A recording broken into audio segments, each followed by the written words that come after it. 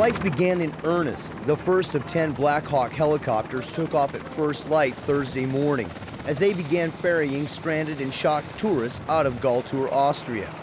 Each Black Hawk was able to lift between 10 and 11 people per flight. But after the Austrian government asked the Americans to remove the seats from the helicopters, they were able to load between 20 to 25 passengers.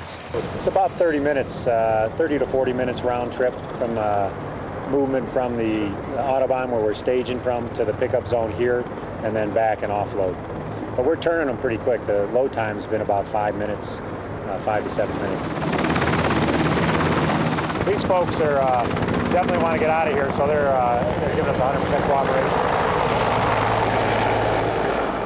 Over 1,200 people were pulled to safety out of Gaultur alone on Thursday, carrying only one bag per family, some families with pets. They lined up and waited their turn to get onto one of the waiting aircraft. For stranded families like the Rackels of Ulm, Germany, they were extremely grateful that the Americans had come to assist in the rescue effort.